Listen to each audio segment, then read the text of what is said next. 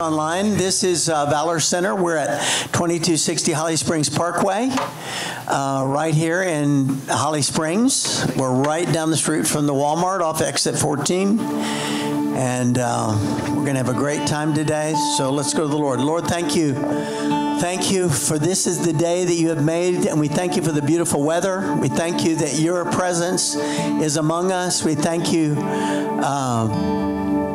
for alerting us today to your goodness. We thank you that the creation cries out how great you are, how wonderful you are. We're so glad to be here, and we're so glad to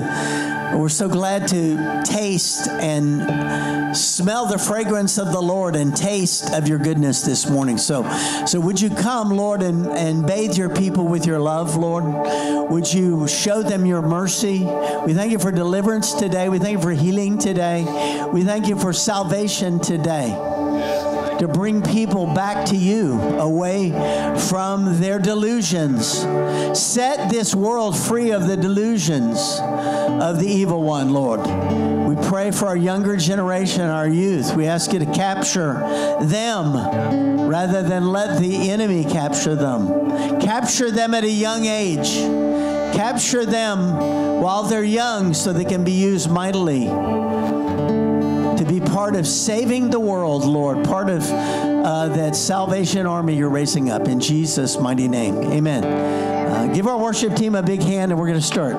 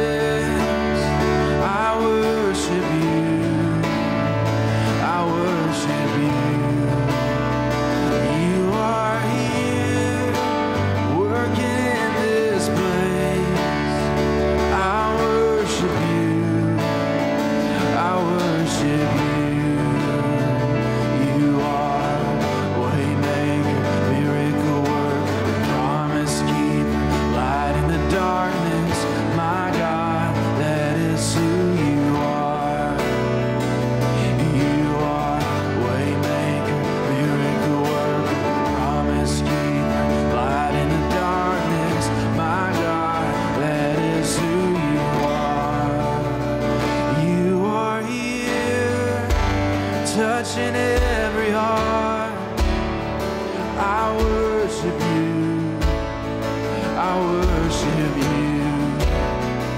You are here, healing every heart. I worship you, I worship you. You are here, turning lives around. I worship you. I worship you. You are here.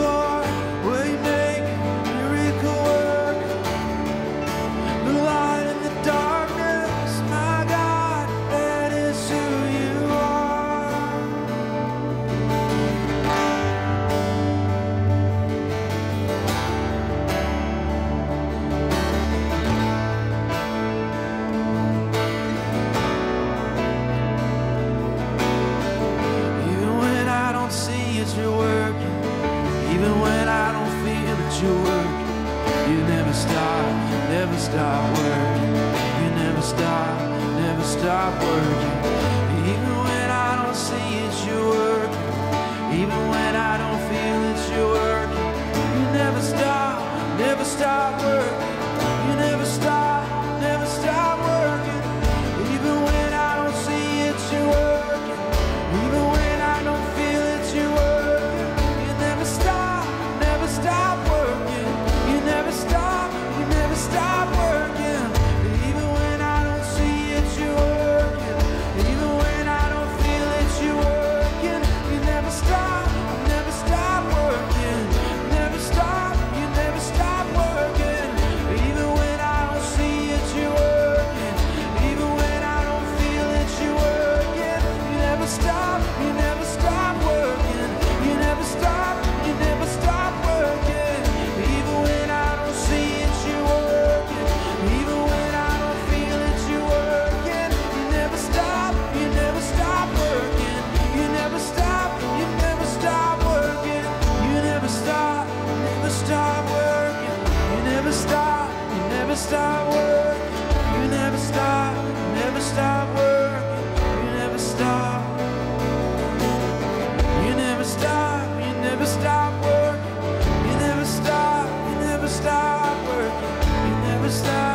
never stop working. 'Cause you are a way maker, miracle worker, promise keeper, light in the darkness. My God, that is who you are. Yeah, you are a way maker, miracle worker, promise keeper, light in the darkness. My God, that is who you are.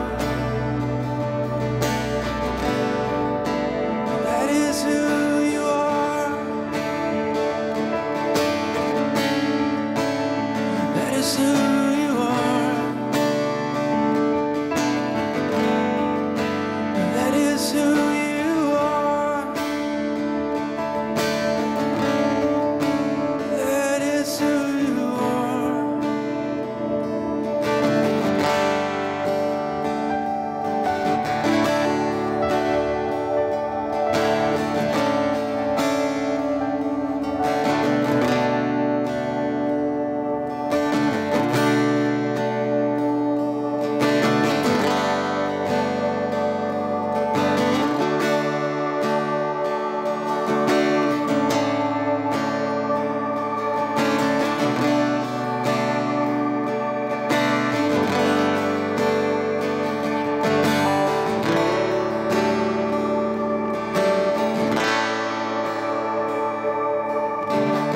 We've come to join the song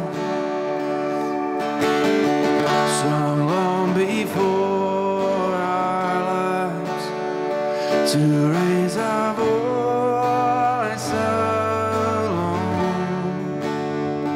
heaven and earth alike. We've seen your faithful hand, your mercy without end, a king who bled and died, a God who sacrificed,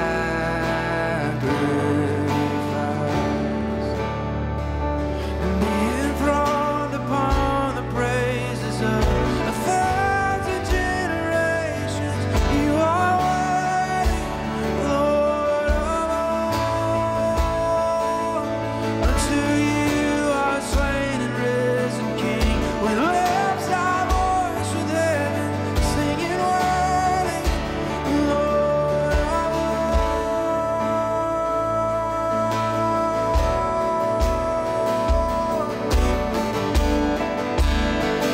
'Cause you are worthy, Lord of all.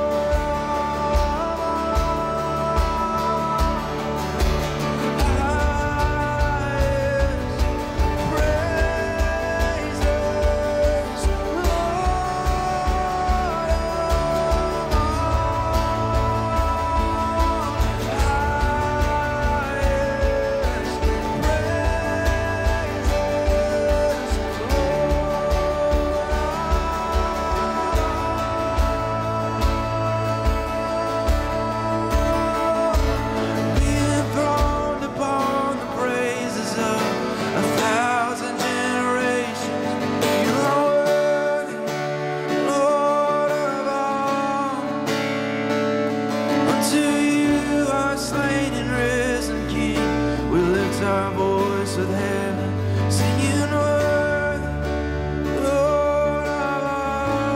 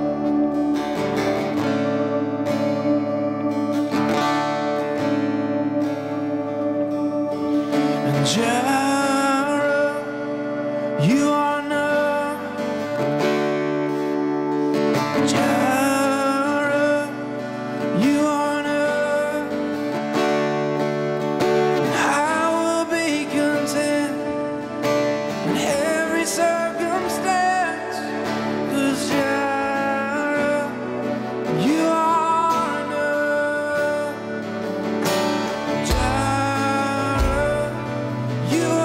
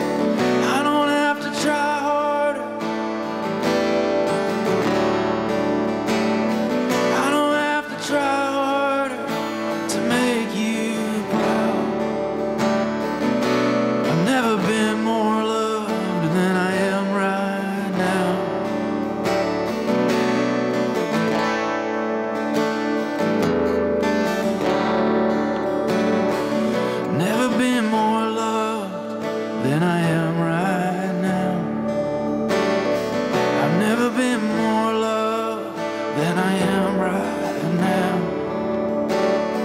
I've never been more loved than I am right now. Jireh, you are enough.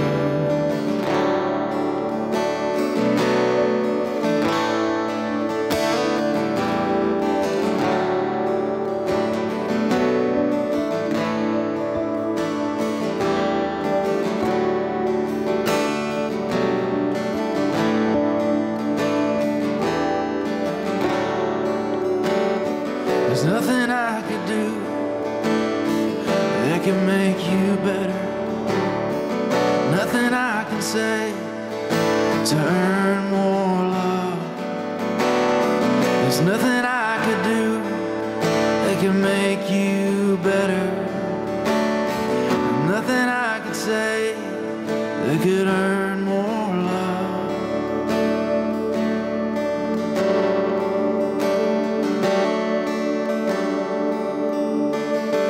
I was never holding you up, so I can't let you down. I was never holding you up, so I can't let you down.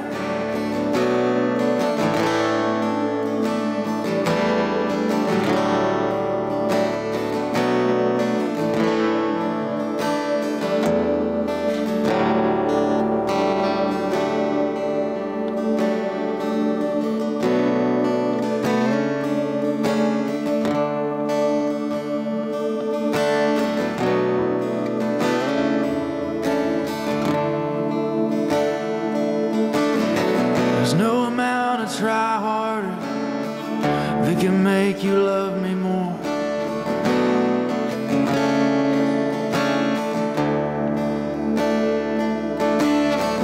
No amount of do better can make you love me more.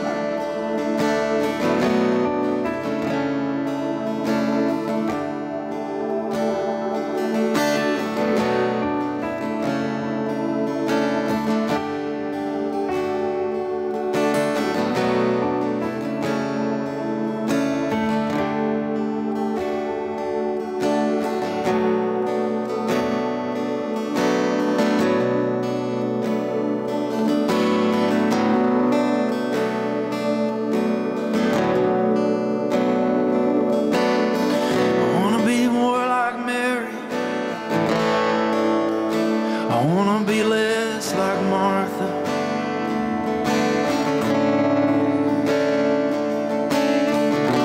Make me more like Mary.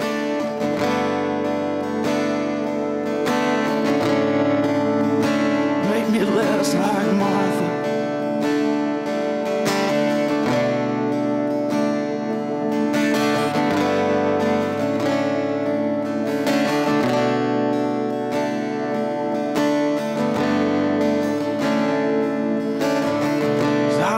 Try harder.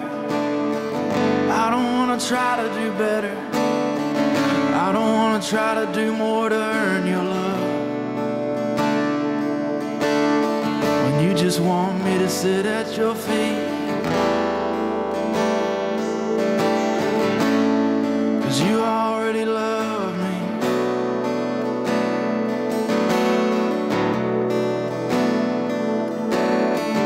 Make me more like Mary. Make me less like Martha.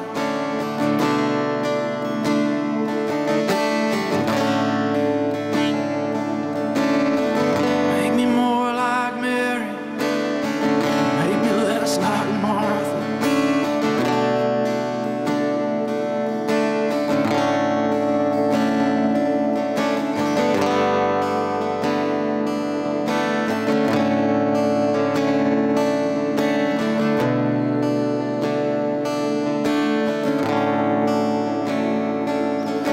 It doesn't take a trophy to make you proud.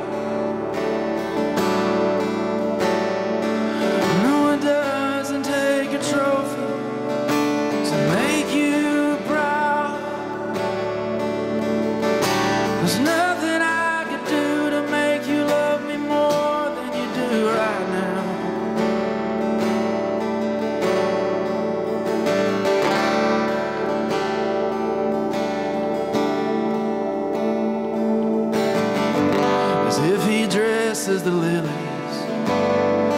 with beauty and splendor, how much more will he clothe you?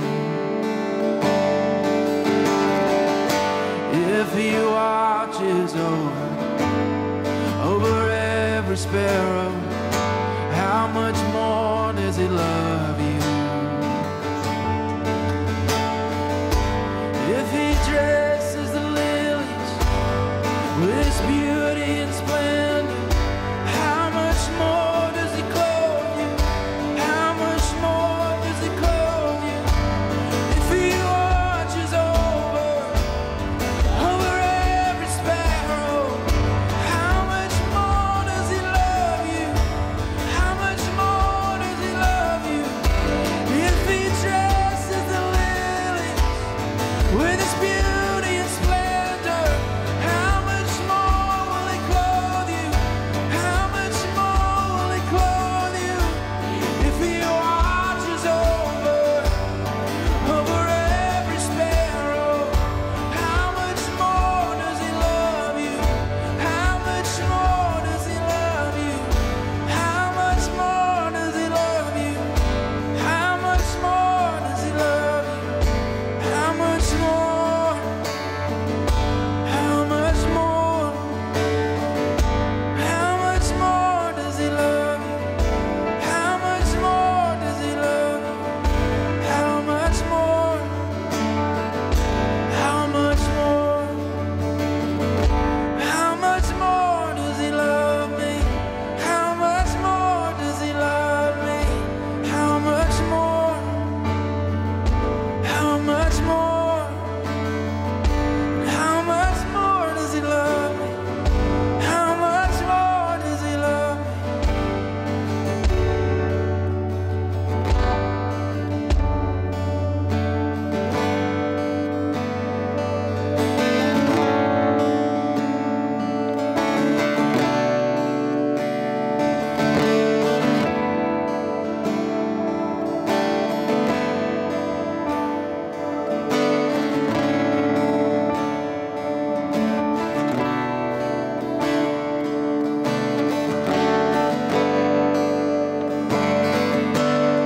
If the lilies and the sparrows don't try to earn your love, why do I? If the lilies and the sparrows don't do anything to try to earn your love, then why do we make us more like Mary, make us less like Martha?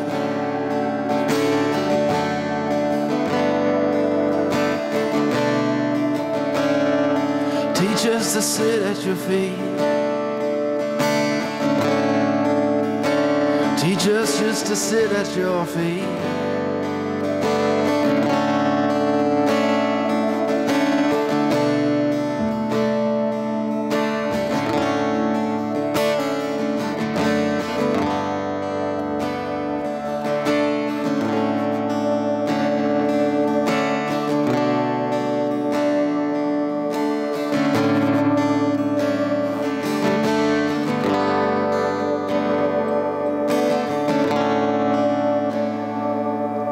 And Jireh, you are enough. Jireh, you are enough. And I will be content in every circumstance. 'Cause Jireh, you are enough. You're forever enough, always enough, more than enough, forever.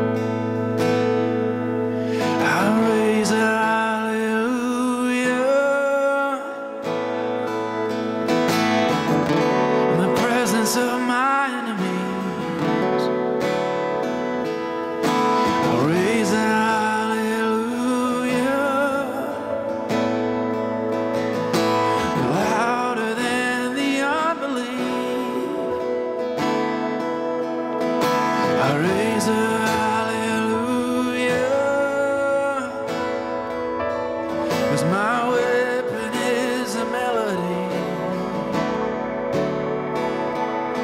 I'll raise a hallelujah when heaven comes to fight for me.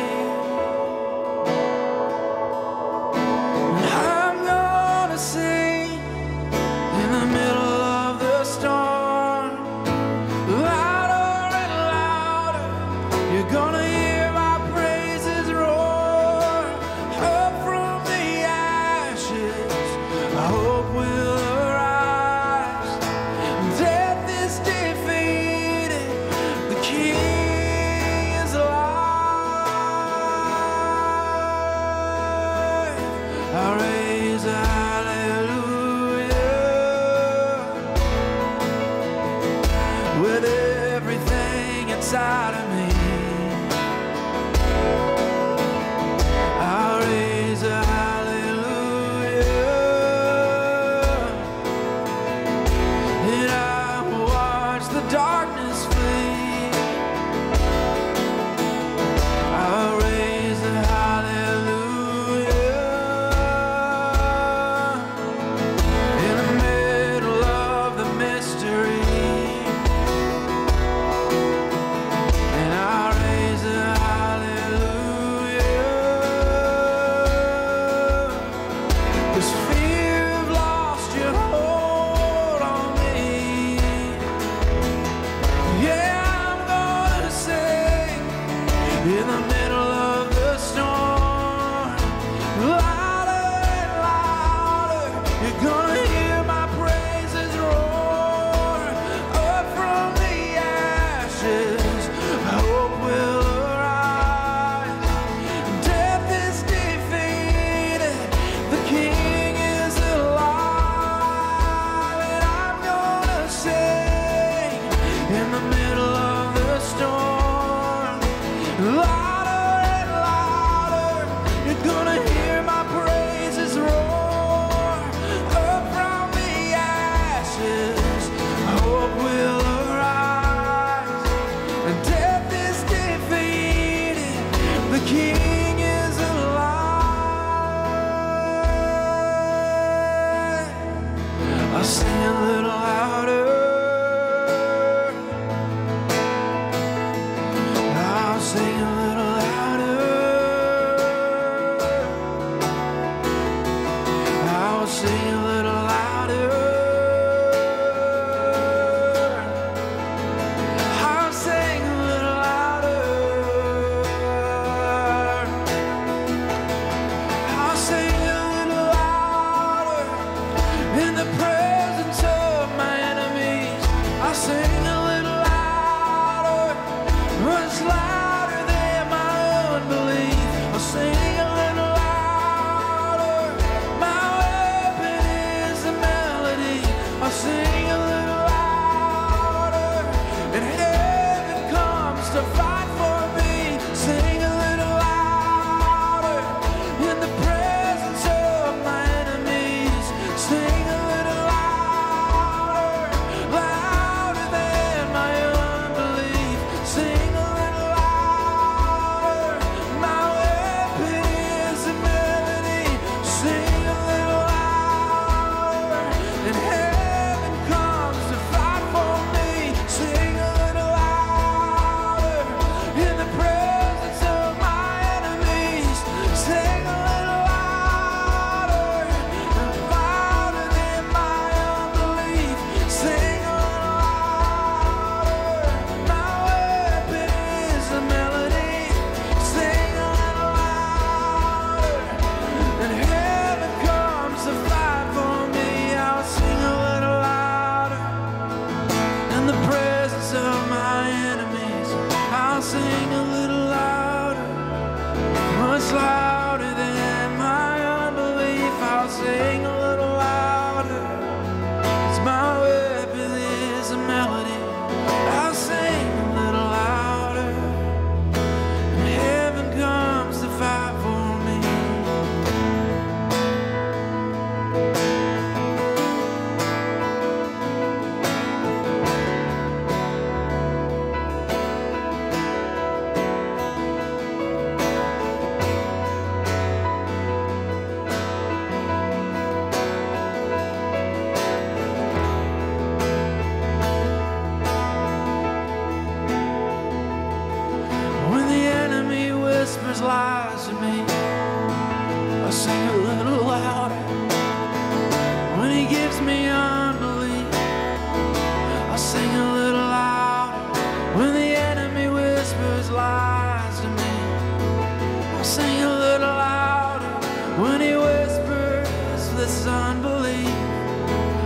sing a little louder when the enemy whispers lies to me. I sing a little louder when the enemy gives me unbelief. I will sing a little louder when the enemy whispers lies to me. I'll sing a little louder, 'cause heaven comes to fight for me. I'll sing a little louder, heaven comes to fight for me. Heaven comes to fight for me. Heaven comes to fight for me when I sing to you. Heaven comes to fight for me.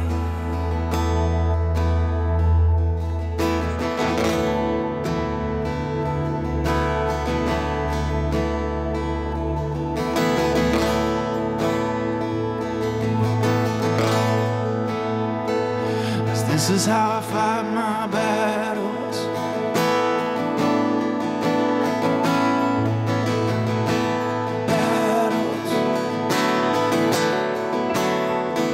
This is how I fight my battles. This is how I fight my battles. This is how I fight my battles. This is how I fight my battles. This is how I fight my battles. This is how I fight my battles. This is how I fight my battles. This is how I fight my battles. This is how I fight my battles. This is how I fight my battles. My weapon is a melody. My weapon is my praise. My weapon is a melody. My weapon is my praise. My weapon is a melody, and you come to fight for me. My weapon is my praise. My weapon is a melody, and you come to fight for me. My weapon is my praise.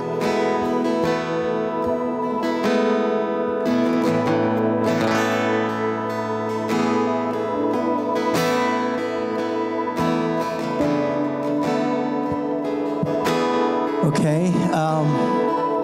So yesterday we were at 6 or 7 of us were passing out flyers to the area around the Day of Miracles, where that's going to be the fairgrounds, and then some of us broke off from that, and they were over at Ollie's, and a bunch of people were coming in there, and we met this young lady, Sonia, and her mother, Maria, and she said she's fighting some weird kind of disease, cancer or something. But I told her God wants her to live and not die and see the goodness of the Lord of the land of the living. And I told them where our church was, and they showed up. They were here right at 10:30 or a little before. So I want to be a part of a miracle. We're going to give her this cloth. And because God has not given up on you, and God isn't mad at you, and every lie that's been told about you that you're going to die, and every kind of false teaching that says you're supposed to die because so Jesus can come or the rapture can happen or whatever, that's all a lie, because God is the Lord of life. Amen. Jesus didn't come to kill people; He came to liberate people. So I want our folks to come on up here. We're going to pray over her, if that's okay with you. And I told you we would. Didn't I warn you? I wanted it. Yes. Come on, Sonia. So, Sonia, I'm going to just put this on you right here. And lay your hands on that. And Father, in the name of Jesus, we thank you. And I couldn't even pronounce what it was, Mom.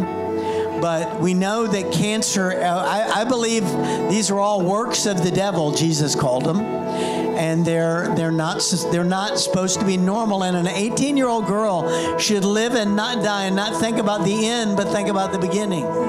So we just right now cancel every death assignment over Sonia in Jesus' name.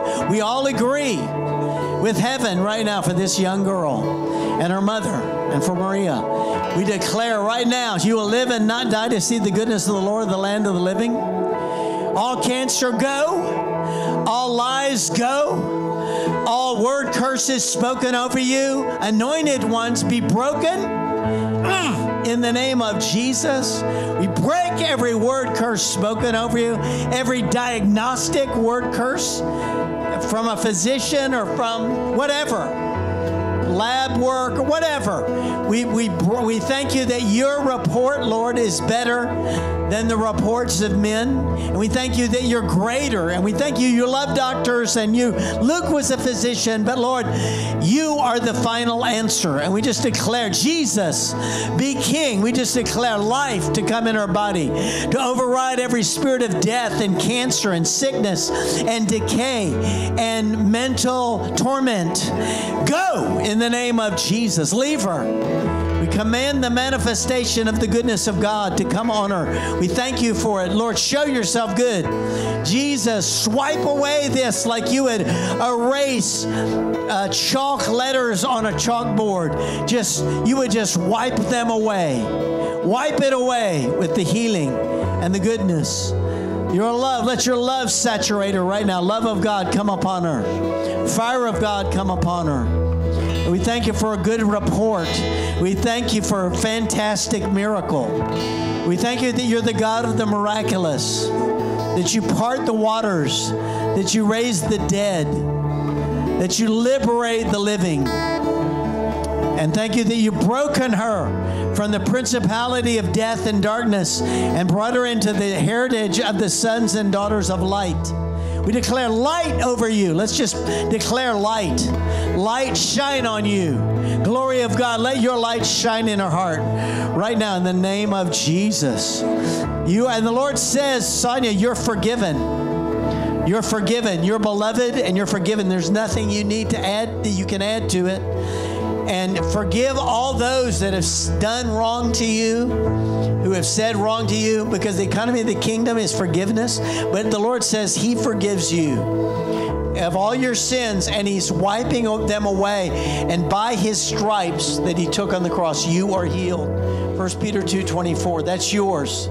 And we declare complete manifestation in your physical body.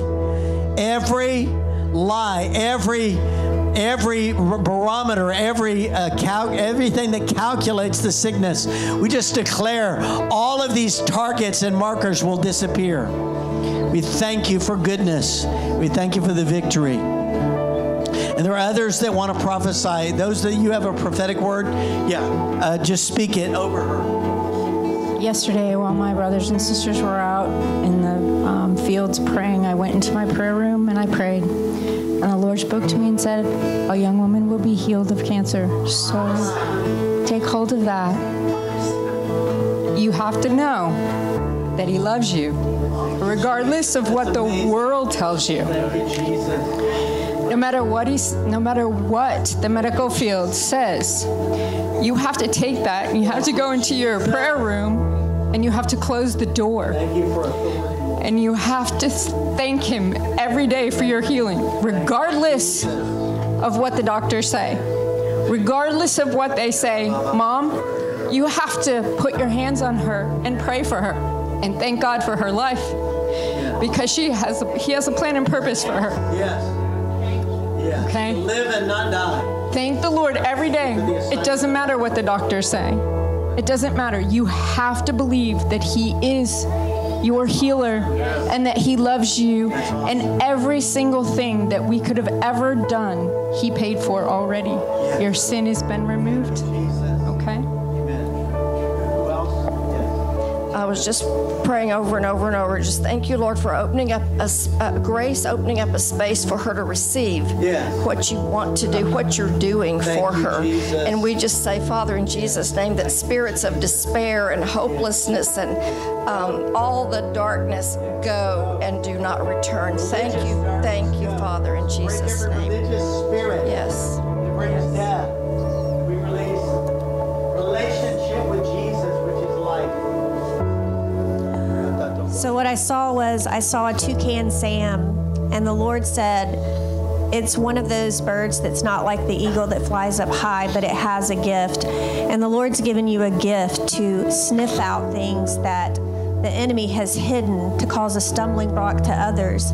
He's also given you a voice.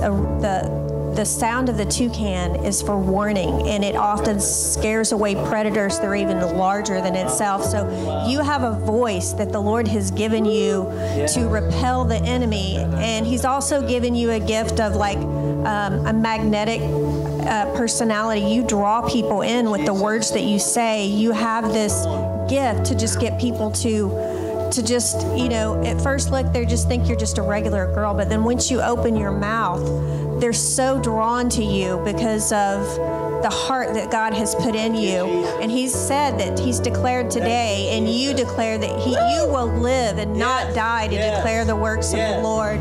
From this day forward, you are stamped with the Holy Spirit. And every time you see the Fruit Loop toucan, remember what the Lord has said to you. Remember what the Lord has said to you. It's okay to be a Fruit Loop. As we were in worship, I heard Jesus came to me and said, Josiah, okay, 2 Kings 22, okay, he did what was right in the eyes of the Lord and followed completely in the ways of his father, David, not turning aside to the right or to the left. So we're in the middle of a storm right now, and this is not just for you two, but for the body of Christ. But to be steadfast in your faith, and Josiah is an example of just being faithful. And I would like to pray over you too, okay? Okay.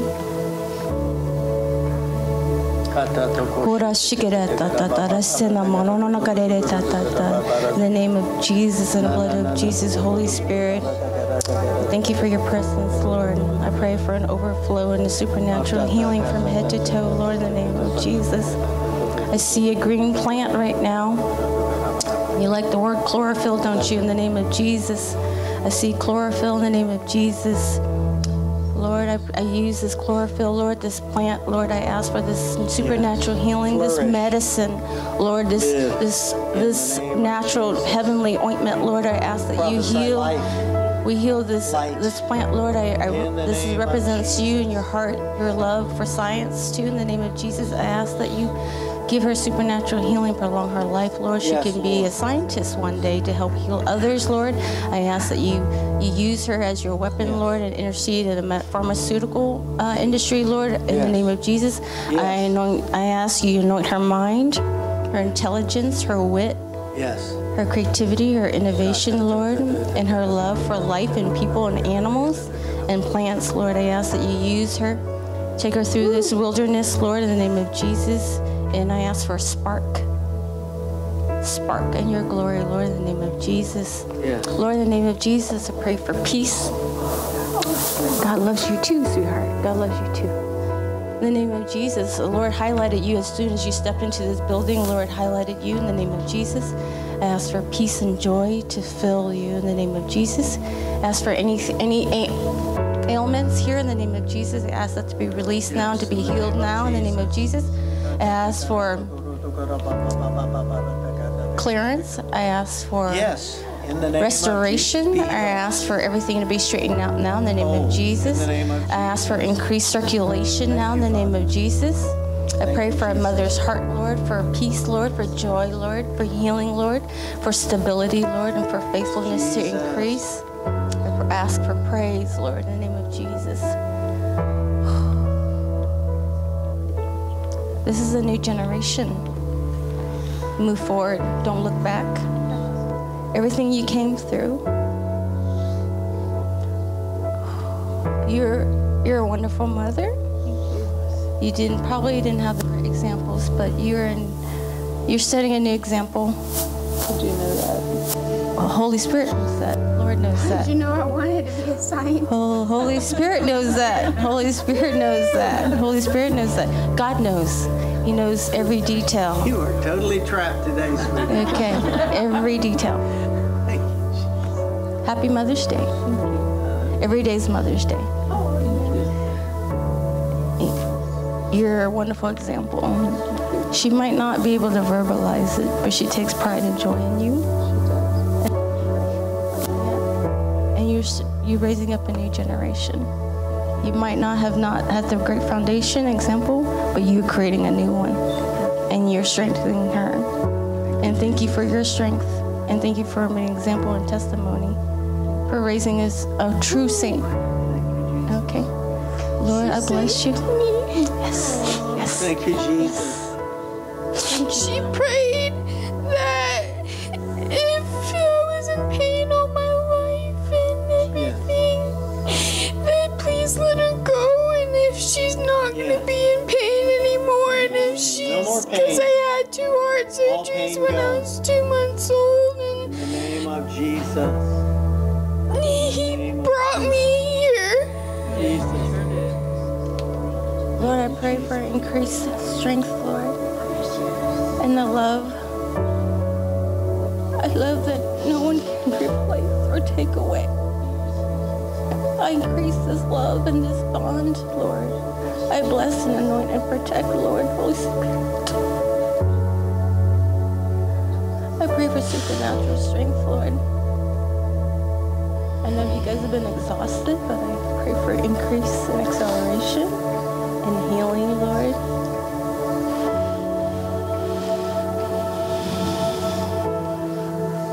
And don't give up. Okay. In the name of Jesus, I pray for joy and peace and laughter and lots of baking and lots of cooking. In Jesus' name, amen and amen. Okay, and for you, Maria, right? Yeah, so today's a new day for you because, you know, everything to a mother is about your kids, right? It's a big deal.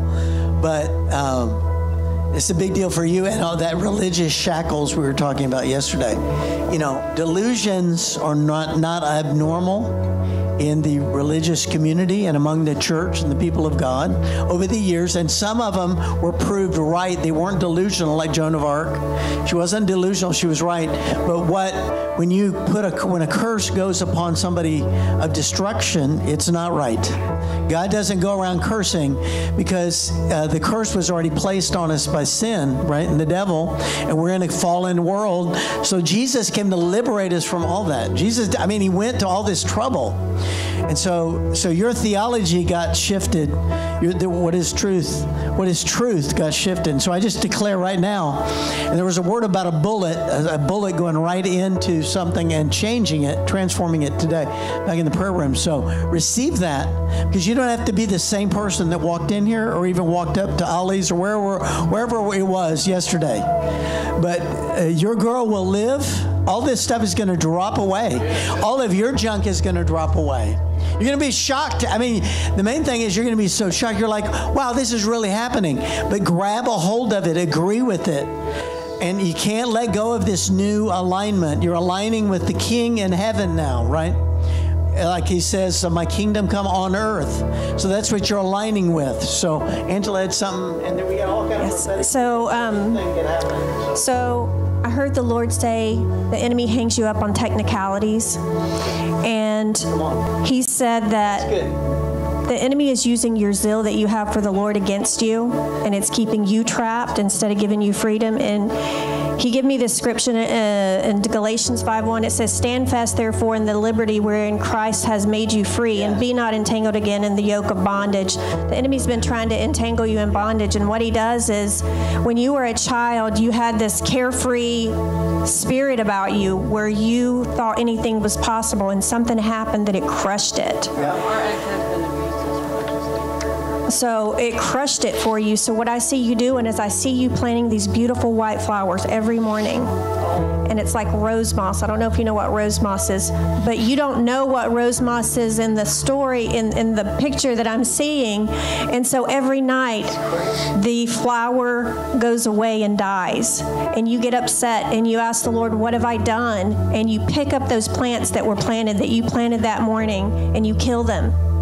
And rose moss come out when the sun comes out, and they go away when the sun goes away, and they get new blooms every day. All you have to do is pick off the dead heads. So every day you've been planting these new flowers, and every night you've been digging up what you've planted, and that's what the enemy's doing to hold you back, to keep you in bondage. But there's a freedom that he has for you. So look up the rose moss, see what it does. Remember that, and remember the Lord's freedom, because it's the Lord. He gives us the ability to partake, to plant, to water, but he's the one that brings the growth. As long as you don't dig it up and you give him place, everything that you need in liberty is right there. It's not about the church you go to. It's not about the kind of Bible you read. It's not about the kinds of songs you sing. It's about the freedom. You have to trust yourself that you hear the Holy Spirit, and don't let the words of a man or anybody else tell you otherwise, because the Holy Spirit has shed his love abroad in your heart to know him, and there's a freedom that comes with that, and you need to just step into it.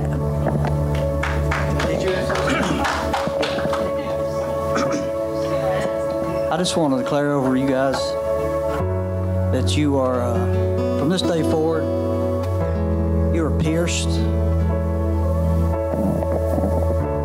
with beloved righteousness. You are the beloved of the Father. Jesus told a parable about the field, and the man went and found treasure, and he covered it up. Jesus is the man. You guys are the treasure. He didn't clean you off and dust you off. There's nothing you can do to make yourselves any more loved by him. You are totally loved, totally righteous, he is enamored with you. I'm just learning some of this for myself, so I'm speaking out of my heart. There's nothing you can do to make him love you any more or any less. You are the treasure hidden in the field, and Jesus left it all. He left heaven. He left glory and splendor, came God incarnate, God with us. Give it all for you guys.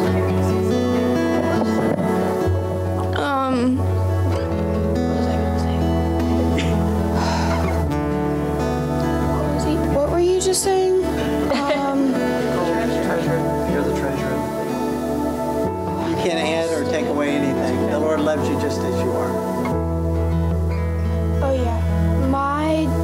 My dad disowned me because I was bi and I had a girlfriend, and I want him back, but I know he has mental illness and I'm probably not getting him back, but I know he still loves me. It's just not the same. And I've been dealing with this cancer since 2014. And I'm finally feeling like it's going away. By y'all and Jesus and God and everything. Jesus wants to completely transform you. So everything you've been or were up into this moment until 24 hours ago will be unrecognizable a few weeks, few months from now. So we just thank you for complete transformation. And her dad, we just declare, Lord, you're a good father and you love fathers. And you want fathers restored to their kids. And we just declare Malachi 6 will happen. That you'll be restored. God's going to bring restoration, the fathers to the children. And all children stray. All children make mistakes. God's children have all fallen and sinned before the glory of the Lord. But God's going to change your mind, change his mind, change your mother's mind, all of your minds. Don't stress. Just let him change you from the inside out, and just roll with whatever he's showing you. You know, you are not what others say you are. Just know this. What man says of you, only what God says of you is what's important. Even what your human father says of you, what's more important is what God says of you. And he loves you because he created you. But he created you for a specific purpose. And it can't be that can't be altered. You can't alter it. Other people can't alter it for you. You did. But we have to agree with that and roll with it. And a lot of things you thought were true aren't true. And God's going to, he's going to remove all falsity and lies and all that stuff. So I just want to confirm that scripture. It also repeats itself in Luke chapter 1, verse 17. I'm going to read it to you in the Amplified, okay? It says, and God will turn back the hearts of the fathers to the children, and the disobedient and the incredulous and the unpersuadable. Think about unpersuadable. God is above the unpersuadable, okay? To the wisdom of the upright, which is the knowledge and the holy love of the will of God, in order to make ready for the Lord a people perfectly prepared in spirit, adjusted and disposed and placed in the right moral state. In Jesus' name.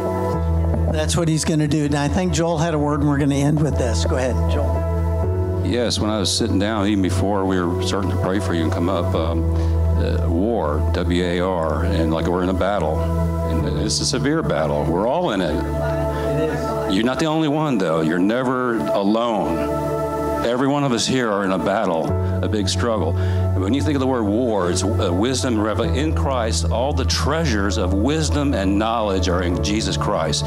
You go with Jesus. Every moment, every hour, think of Jesus. Jesus is everything. So he is wisdom and revelation. He's been revealed to all of us here. We're all on a journey here. We're learning a lot. You know, we're learning how to love each other and care for each other. And so think of war, W-A-R, wisdom and revelation. Wisdom and revelation. We're in a battle. Until we go on to heaven, we're going to be in this battle, okay? Yeah. So anyway, that's what I wanted to say. And I see this thing on your neck, and I declare, this sounds crazy, but the Lord wants to mark you. And if he marks you, men or women, your parents, really nobody can mark you like he can mark you. You're his. And that means he's going to fight over you. Does that make sense? Because God is a loving God. I mean, God loves his kids. You know what I mean? And I know, I heard a dad say the other day, if somebody else did what that lady just did in front of my kids, I would have gone after her with, God will defend you. You know what I mean? He'll defend your honor. And I just break every mark of men over you and every label and every demonic label. Get off her in the name of Jesus. I declare right now, you're marked for God. And I break every spirit of infirmity on her neck, every spirit of calamity, every spirit of death, premature death. We break the spirit of the occult. We break Baphomet. We break Jezebel. We break every lying devil over her that's brought her to this place of destruction and sickness. And we just declare liberation over Sonia today in every way, spirit, soul, and body, and mind. We declare a new mind for Sonia in the name of Jesus. Amen. Give the Lord a hand, everybody. This is wild, crazy stuff. But I don't know what we do after that. Have a seat. But, turn to one another and tell them Jesus is awesome.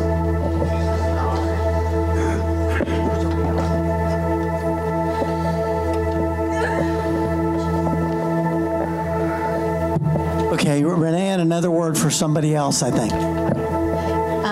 There's a gentleman here. I don't know if you came with Han, but I saw you on the beach or by the pool in one of those lounge chairs, and I just saw the sun, S-O-N, coming down upon you. And I just feel like he wants you to enter into this place of rest before him.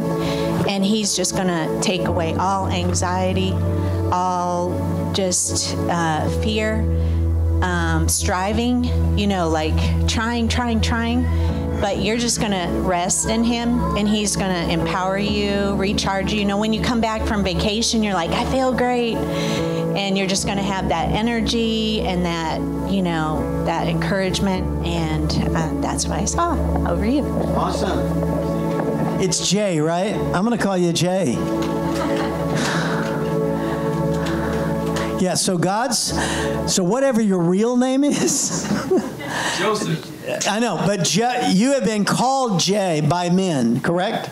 Okay. The Lord wants today, just one thing that I got out of this, and I ran into you before I met you. I shook your hand. When I shook your hand, I feel like God is going to give you his name for you. Just like he ran into Saul, but he became Paul. He ran into Abram, he became Abraham. God's giving you a new name in him. And I don't mean necessarily literally a new name. It might be. But basically, he's changing the way you perceive yourself. That's why it's important. When we name our kids, like I was named Mark, and Mark means mighty warrior. I didn't know what that meant. I didn't think about it. It didn't mean anything to me till I became a believer. But God's giving you a new name. So that goes along with the chill, the pool, you know, the water. Chill and rest, and it will come to you, all this. So welcome, everybody. How's everybody doing? I'm going to do the welcome today because Paul's going to preach, if he can preach after that. But we want to welcome you to Valor Center. Is everybody okay? Yeah. Say you're okay if you're okay. Okay. I'm pretty stunned by what just happened. Isn't that awesome? Yeah. Isn't that crazy? How many things y'all... Okay, say it out loud. Y'all don't know how many things y'all said that y'all couldn't know. It was... Yeah. They don't know. Nobody knew anything. God knows everything. He's got your number. He's got your number, Jay. But it's good if God's got your number. You know, a lot of people are like, well, you know, the prophets, they're there to expose secret sin. There's no secret sin. Actually, prophets are to expose what our destiny is that's in our heart that we always knew.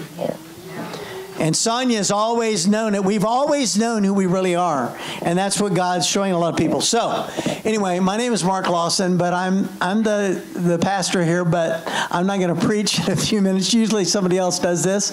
But Paul's getting a rest today. He's going to take my job.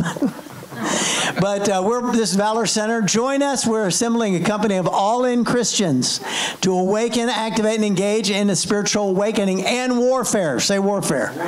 Please say warfare.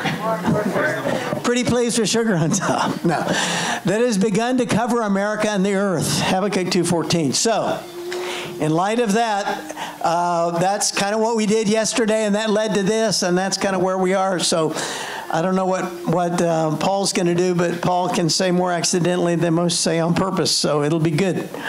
But I want to welcome you. Also, we got we're doing something different next week. We will not be here, so if you come, you want to visit us, come next week. Come in shorts or something, maybe a little warmer. We're going to do a picnic. If you'd put up that graphic, there we go. We're going to be right down this road. Take a left on Hickory and go. It's not quite 3 miles. Right past the school, right past Holly Springs Elementary. It's right there on the left. J.B. Owens Park. We're in Pavilion 2. Go back to the park. Leave it on the park one. The picnic one, please. I'll wait. It's the blue one. Anyway, we're going to be there. I don't know. We have a technical difficulty. There it is. Okay. But we'll be there from 10:30 to 2:30. But just show. That's what we're going to do. We were talking about doing different things for months, and sometimes we say, why don't we just have a meal after church or during church? So it worked. It seemed to work out. There were some things that happened the last few weeks that made it clear. So anyway, we got that booked. Bring food enough for your family, maybe a few more, because we always have guests that show up, and we invite everybody in the room here to be there, and people that maybe not here today. They'll be there, but we're going to have a great time. But sorry, there's no grilling, so don't show up with hot dogs that need to be grilled and barbecue, the briquettes. Don't show up with that. They don't have that. They don't let it happen, I guess, because there were fires. And no unleashed dogs. So if you show up with 17 dogs, make sure they're on 17 leashes, okay? Is that okay? I guess they could all be on one leash, but good luck. But this will be what we're doing next week. So there'll be a sign on the door. If you show up, you go, oh, I forgot. Just come on over. But remember now, bring enough food, and we'll supply all the rest. Also, bring desserts, too. Bring a full, whatever you want for your family and more. A little more, because you never know who's going to show up. So is that okay? Everybody good with that? That's going to be fun. Also, then the next week, on a Saturday, not this Sunday. Sunday is June 4th, but we have our Day of Miracles. Now, we've done 7 or 8 of these, so we know what happens. How many of you have been to one of these Day of Miracles before? Okay, so many of you know what happens, but basically we just go over here, we set up some tables, have some food, set up the baptistry, fill it up. Have nobody pre-planned going to come, but I think you guys ought to come and get baptized. We'd do it today if we had it set up, but we're going to need a lot of help for that. A lot of people have indicated they will help, but we need to set up things, tear down. We're going to have a bounce house.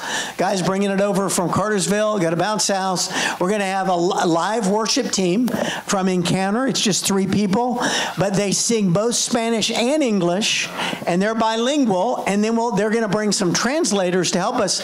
If there's a number of Hispanic people around there, not yesterday, but last Saturday, I went with, or 2 Saturdays ago, I went with the translator, and we ran into a whole group of guys having Modelo beer after they did their paint job. They were all tired. You could tell they were like, this was like 4 in the afternoon, so they started early, and they're sitting there and prayed over and prophesied over one guy about his wife, stuff like that. But you just never know what's going to happen. Amen?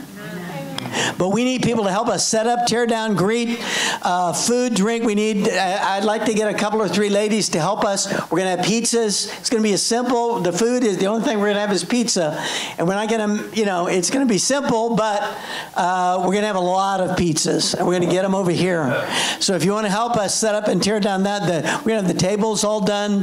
We're going to have water baptisms. Caleb's renting a sound system. So it's just going to be awesome. It's just going to be everything we've always done, but bigger and better. Amen. Say that. And God bless the people at the, this is like a test run of doing things in a field and getting an opportunity. And fields. I saw fields. I dreamt of fields for years, and I saw the fields. So this is a field.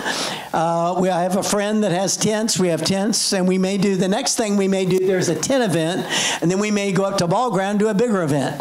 But so this is we told you, this is a church for the workers. You're going to learn how to do ministry here. We're not just going to sit and go, oh, I like the words he says. So it's important to be trained, but we need to be trained. Amen. Yeah. All of us can raise the dead. Jesus said, you can raise the dead. You can heal the sick. Are y'all okay? Yeah. You actually believe this. So I'm going to pass this around. If you want to be part of that Day of Miracles, we're just going to pass it around. You want to, in other words, working, helping us. That means you get there at 10, do a little work. And you know how it goes. People come and go all day. Not everybody is all there at one time. It's not a crusade, and it's more of an organic body of Christ ministering to different people. So we have a bunch of flyers. We gave away. Yesterday alone, I think we passed out 100+ flyers. A lot in this Hispanic community. We have a Spanish version back there. Don't let them sit. They don't do us any good if they're sitting here. I want them all gone. So take them somewhere, put them ask if you can put it on the laundromat or wherever you go.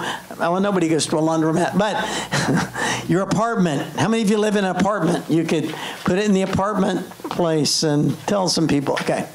Y'all okay? They're right in the back. You can't miss them. The location is just Cherokee Fairgrounds, 120 McClure Street. It's right off exit 16. From here, it's about 8 minutes. Maybe less. You get off at 16, go left, you're right there. So It's a nice field, surrounded with trailers. We'll have signs. I'm going to need a person to help me set out the signs that say Day of Miracles. We'll need to do that on Friday.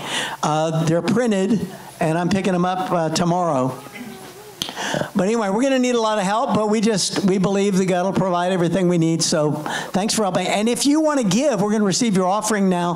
But if you want to give toward this project, we're renting porta potties. We got a bounce house. We're renting a sound set. All this stuff costs money, and we do everything in faith, and we trust we'll have more than enough to cover it. We even had a person say, I want to give just to these projects. And they give amount every month just to these kind of outreach projects. So God's blessing us. But if you want to give today, when you give, go to valorcenter.org and click donate or make checks out to Valor Center. If you need a check, if you need an envelope, lift up your hand right now. And Paul, will you help us receive the offering? We've already, even she's helping us. But Paul, would you help us? Thanks. Come on. Mark? Yes, sir. Let me just pray over this Day of Miracles. Right? Yes. Everybody stand. We're going to pray for this. And if, thank you for tithing. But if you want to sow toward the Day of Miracles, just say Day of Miracles on the check or on however you give. You go to Zelle, you can go to centervalor@gmail.com or Cash App. $166Life. So this is going to be a big deal. This is activating saints, and we've got a few other churches that want to be involved. We have, by the way, 38 people on our outreach team, but only 6 or 7 showed up yesterday. So I don't know what's happening with the, sometimes they're here, sometimes we'll have 15 show up. Sometimes one time we had 20-something show up. So we just never know, but we're activating saints to do this. So Rick has faith to pray for this. So I want to believe for good weather, too, that day. We need good weather. And next week, right? So go ahead, Rick. Father God, we just come before you, and we just present our plans for this to your throne. We lift this up, and we say, Lord, we pray your will be done. We pray for weather. We pray for the right people, the people that you have chosen to come. Yes. We pray for salvations. We pray for baptisms. Yes. We pray for healings. We pray for addictions to drop off of people. And Lord, we just right now we command all of the spiritual forces of wickedness that want to interfere with this or interfere with anybody else. Lord, we tell them to go in the name of Jesus. And you must stand aside because we are going to accomplish this. We're going to accomplish this in Jesus' name with Jesus. We invite you, Jesus. We invite you, Holy Spirit. We invite you, Father God, to come down. And Lord, we just ask you to release your angels to make this event an event that brings you glory. And we lift this up in Jesus' name. Amen. Amen. Yeah, another thing, next week is Pentecost, so we're going to have a feast of Pentecost at the park. So Pentecost at the park, okay? Be there at 10:30. We're going to have a great time. And thank you for your donations and sowing and your liberal giving. Thank you. Now, Paul Erbe is going to come up and give us an awesome word. He always does. And we're really blessed to have him. I want you to give him a big hand. Come on, Paul. Come up and preach to us.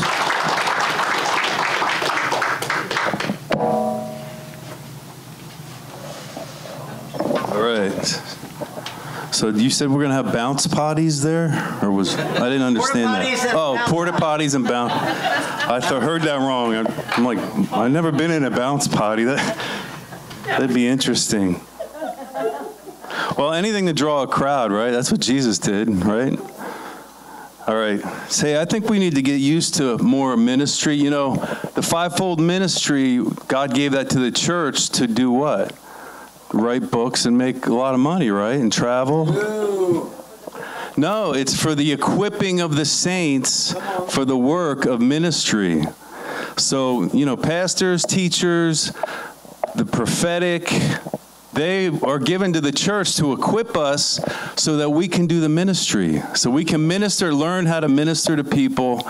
And I'd say we need to get used to that because it's going to start happening more and more. And everyone is able to do the stuff. Amen? You guys glad? That it's not just for the professional, gifted people, but it's for the amateurs, right? Jesus sent out 70 amateurs to heal the sick, right? They didn't know what they were doing, but they saw a lot of miracles. And it brought the Lord a lot of joy. So I say put your seatbelts on, because it's gonna increase. And just real quick, I had a word also for Jay. I felt like you've been given a legacy of faith. I don't know if your grandfather was a preacher or someone in your family, but you've been given a legacy of faith, and God sees your attention to detail. You're a very detail-oriented person, and God sees that, and so He's going to give you more because you've taken care of what God's given you. And I just want to encourage you, He's going to give you more because you've taken care of what He's given you up to right now. Amen? And also for Chelsea, I just had a quick word. I feel like you're a dreamer, and God says you need to dream bigger. Because what He has for you and what you're dreaming, He has more than what you're dreaming. He says, dream bigger. Don't be afraid to dream bigger, because He's gonna make your dream. I don't like saying it. Make your dreams come true, but He is. He's gonna make your dreams come true. I remember one time I preached somewhere, and the guy before me was like, "This is the year everyone's dream is gonna come true." And I was preaching that day on the cross and how it's not your. I'm like, well, one of us has missed God today. So I kind of hesitate telling people that, but that's a true word for you, I believe. But I believe that how many got born again and you got the real thing when you got born again? Amen. That happened to me. I got saved when I was a kid, and then I backslid when I was in 8th grade. I remember the day. I was out with a friend of mine out at night, running through the town like kids used to do in the old days. We didn't have, games. Videos, so we used to just run around the town and cause trouble. But he said, "You're a Christian, aren't you?" And I said, "No, I'm not." And from that day on, I remember it like it was yesterday. I got into sin, I turned from the Lord, and I went down the wrong road. And thankfully, I came back in my early 20s. But when I came back, I got the real thing. I got a supernatural encounter with the Lord that totally changed my life. Did that happen to anybody in here? Yes. I mean, it messed me up because I grew up in traditional religion, knowing everything, and all of a sudden God gave me a gift of faith. I got born again, and that started me on the path of the supernatural. Nobody had to drag me to church. Nobody had to. I was there. Nobody had to, people did disciple me, but I got the real thing. I got the supernatural born again experience. And how many know we need that today? And you know what? It's not supposed to stop at salvation. A lot of Christians, that happens. They get born again, but how many know we're supposed to possess the land?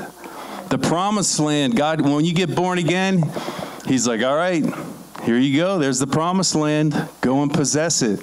Most people don't, right? You can have as much of God as you want. You can walk in as much, you can go as deep as you want into the promises of God, but you have to possess it. You have to go get it. And this lifestyle of the supernatural that Jesus showed us in the scripture, we're supposed to have a supernatural lifestyle. Did you know that? It's not supposed to be, oh great, you get saved and now you have to no fun anymore, just get, try to be a good person and go to church.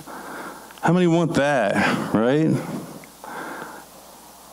It's not supposed to be like that. You're supposed to be involved in the supernatural lifestyle that Jesus laid out for us. And how many believe God will give us what we need for the hour that we're in? You guys believe that?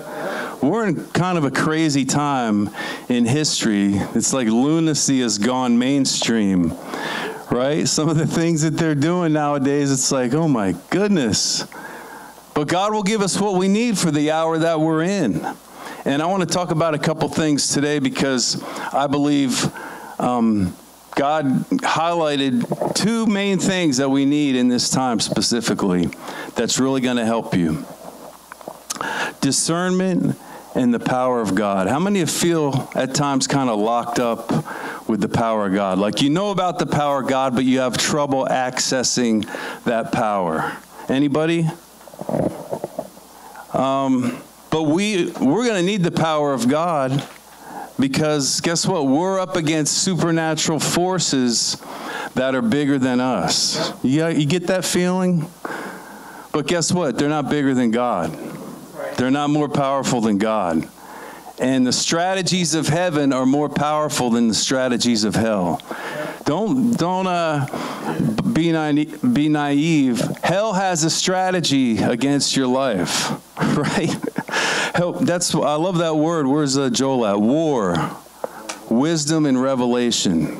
That's a good word right there. If I was into tattoos, I'd probably get that on my arm, you know? I say do it. All right.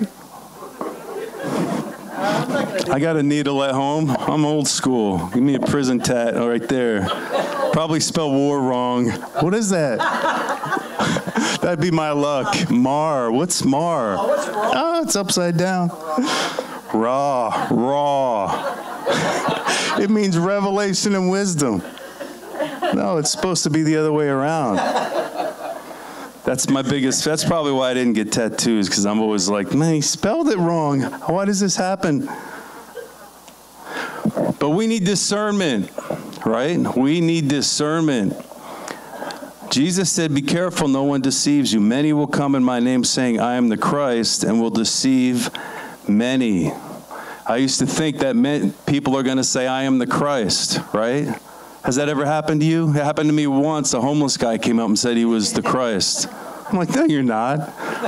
You're not the Christ.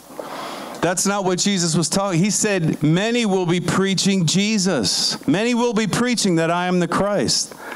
Don't be deceived. Many are going to be preaching Jesus. How many know many people are preaching Jesus? We need discernment, especially nowadays. We can hit the internet and have 50, words a day.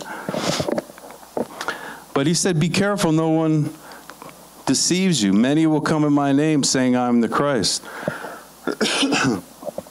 He said to test the spirits, right, to see if they're from God. And what was the test? In 1 John 4:1, every spirit that confesses that Jesus has come in the flesh is of God. And right away we think, okay, that means the Mormons and the Jehovah's Witnesses. We know they're false.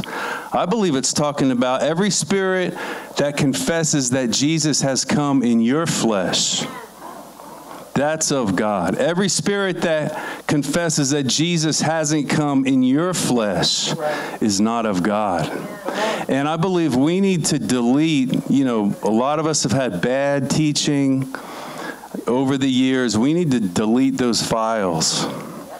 Any teaching that implies that God doesn't live within you is not from God. I don't care if it sounds good. It's old, maybe old covenant. It sounds good. God, come help us. God, come this. And a lot of it's ingrained in our thinking. It's not from God. It's anti-anointing. It's anti-Christ. Really, it's scary. But we have to be careful what we feed on now because of what we're up against. We can't just be a naive Christian that, well, that's the guy preaching, so it must be good. We have to be aware of false teachers, right? How many know false teachers have a teaching gift? Right. They're intriguing. Have you ever been like, wow, this guy is awesome? And then you go, wait, but that's crazy. That's not true. What he's saying, a teaching gift will draw you in even if it's false doctrine. And you'll be like, oh, this is great. We have to have discernment. Why? Because it's coming down to the spirit of Antichrist and the spirit of God, right? Are you guys ready for round 2? Remember the craziness that came through a couple years ago to where it was like, wow, so we can't go to the store anymore. We can't work anymore. That was round 1, right? Round 2 is coming eventually. So we have to be prepared. How are we going to prepare? We just need to hear the Lord's voice and walk in who he's called us to walk in, right? So we need discernment. Why do we need discernment?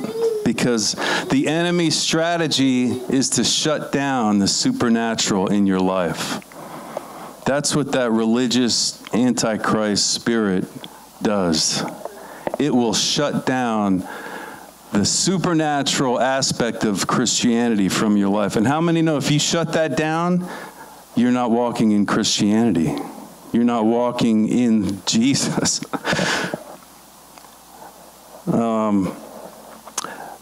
Beware of the contrary religious spirit. It's an antichrist spirit, right? That's the one that when you're all excited and you go to Thanksgiving dinner, you go back home to tell them all the new church that you found. I speak in tongues now, Dad. Shundo, want to hear it? Shundo Robo, And your traditional parents are like, what has happened to our child? Jesus said in Matthew 11:17, John came neither eating and drinking, and you said he has a demon, right?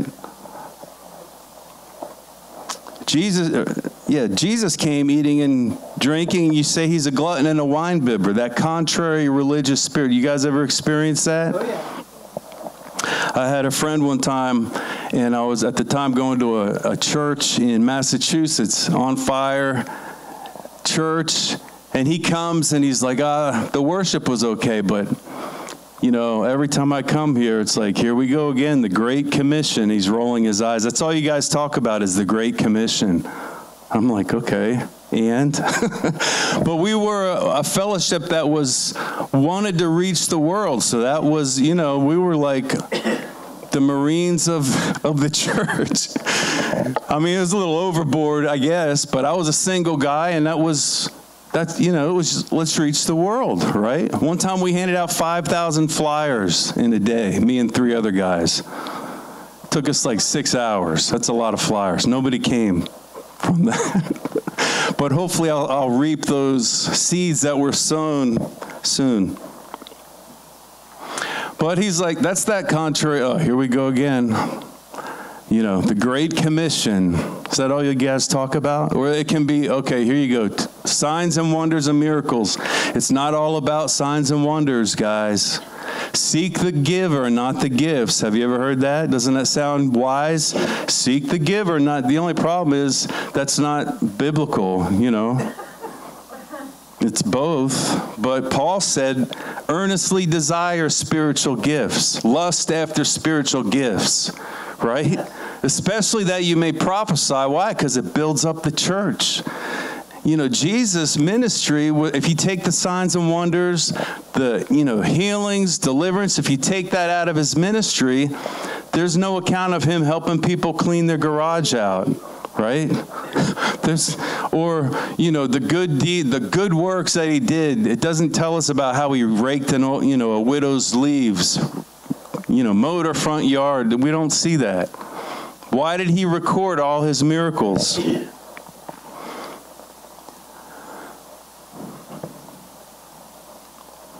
But we need to unlock the kingdom power in our lives.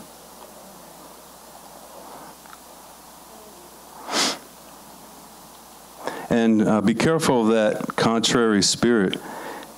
Remember when Jesus cursed the cities like Chorazin, Bethsaida, and Capernaum in Matthew 11:20? It says the cities where Jesus did most of his mighty works, they didn't repent. Imagine that. The cities where Jesus did most of his mighty works, they didn't repent. And he actually cursed those cities. We forget about that. Why didn't they not repent? They were very religious Jewish cities. He was too, the miracles and all that, they saw all that, and guess what? They weren't into it. They're like, nah, we're sticking to our religious guns, our traditional, synagogues and their way of doing things. They didn't repent. If you want to cultivate the supernatural in your life, you have to have discernment with the teaching that you're listening to, the people that you hang around. You have to have discernment. How many or let me ask it this way. How many have a desire for a supernatural lifestyle? Raise your hand. Right. You have that desire. That's a God-given desire. But Jesus said to Peter in Matthew 16:19, I will give you the keys of the kingdom, right? And I love that scripture. The keys of the kingdom. Have you ever had a keychain? I'm a keychain guy. I used to have a keychain, and one day I noticed, wow, I have like 15 keys on it. I guess it was like a self-defense thing too, you know? And whack you in the head with my keychain. But one day I realized I didn't know where about 5 or 6 of the keys were for. Have you ever done that?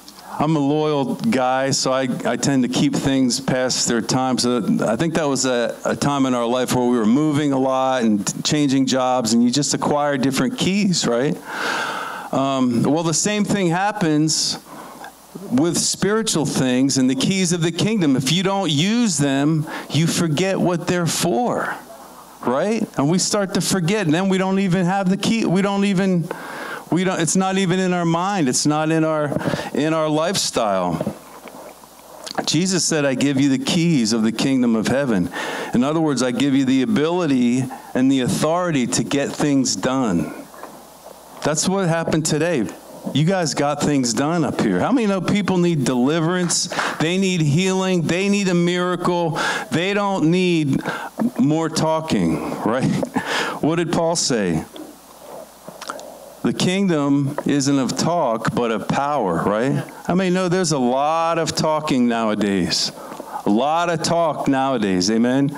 Everyone has an opinion. Everyone has, 3 keys to a happy marriage. Everyone has, and how many know all wisdom isn't from God? The Bible talks about a demonic wisdom, right? Just because something makes sense doesn't mean it's from God, amen? So we have to have discernment.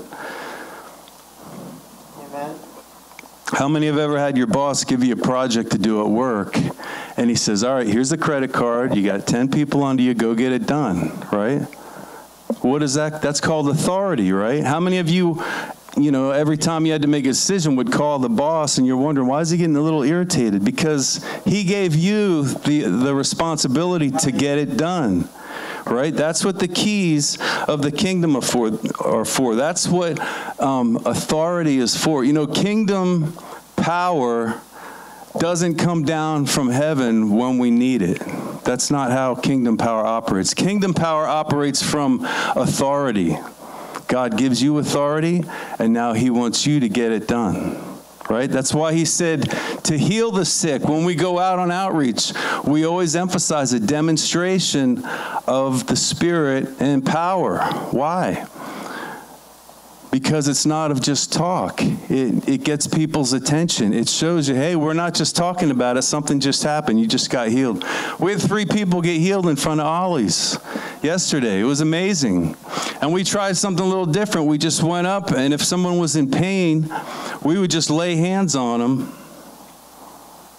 We didn't even pray. We just laid hands on them, asked them a few questions, talked about the weather, and then had them check it. And this one lady is like, oh, wow, it is better.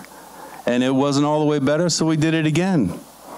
And then we just, laid our hands on her and just started asking her questions about, the weather and things. And then took our hands off. Because sometimes when you minister healing to people, if you pray too much, your natural mind starts getting in the way. And pretty soon you're like it's like, how many know the natural mind, the Bible says, is hostile towards God? That's what the Bible says. So even when in our mind we're trying to think faith, faith, faith, healing, healing, healing, the natural mind can't get it done, right? But it's really hard. You have to show a lot of restraint to not do that. That comes from bad teaching that we've been brought up in, mainly. Because if you would just lay hands on people, your natural mind says, that's not enough. How can you just lay hands on somebody? Who do you think you are, Jesus? Yep. Well, he's in us. He's in us. Paul said, whoever's joined to the Lord is one spirit with the Lord, right? Yeah, there's a lot of scriptures. What's the address on that phone? That's good. On what? Ollie's? That's done. Just put it in your GPS, Mark. Oh, Ephesians 6:10. Be strong in the Lord. And no, that's not it. I don't know which one you're referring to. But, that's in, I don't know, somewhere. I'll find it. Let's just take a minute and, but 1 John 2:6 says, he who says he abides in him ought himself also to walk just as he walked. Amen.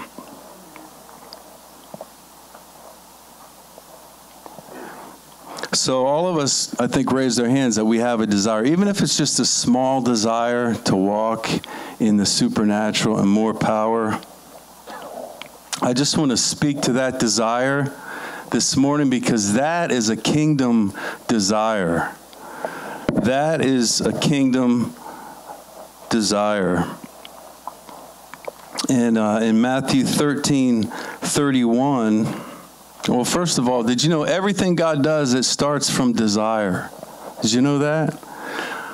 When you got born again, what happened? Did you have a desire to give your heart to the Lord? Yeah. There's a lot of people right now that have a desire. Did you ever, maybe when you were sowing some wild oats or whatever, in the back of your mind, you have a desire. Someday, on my deathbed, I'm going to get it right with the Lord, right? You had a desire. That was the Lord. That's the kingdom. And think about when you wanted to get filled with the Spirit. It starts with a desire. Or how about the will of God for your life? It starts with a desire, right? God puts a desire. The Bible says if we delight ourselves in Him, He will set the desires of our heart. He directs our steps by putting a desire in our heart, right? Even when your flesh doesn't want to. Have you ever had the Lord say, no, you're going to do this today, and your flesh is like, I don't want to. Right? I remember one time my daughter was in color guard and we were going to one of her games, and we had been out praying for the sick that day. So we saw some miracles, and we get to the stadium and it's jam packed. I don't know what it is about the South. You guys love high school football games, but this place is jammed. And there was a guy in the bleachers about 5 rows back, and he had like a full neck brace. And he was like, you could tell he's wincing in pain. And I'm like, my flesh is going, I just want to enjoy the game or whatever. And the Holy Spirit was so strong on me. It was like physically turning my body to go. And I was like being tormented because the Holy Ghost is like, you need to go up there and pray for this guy. And it was so strong. It was like literally turning my body. So finally, I gave in and I went up. It's awkward. The place is jam-packed, so I climb over everybody to get up there, and the guy doesn't want prayer. And I'm like, no, I climbed all the way up here. I'm praying for you. So I laid my hands on. I still prayed for him. I don't know if he got healed, but I went back to my seat. But how many know that that's how the desire of the Lord is sometimes? My flesh did not want to do that. But the Holy Ghost said, I don't care. You need to go pray for this guy. So that's how the Lord does it, right? He puts a desire in our heart.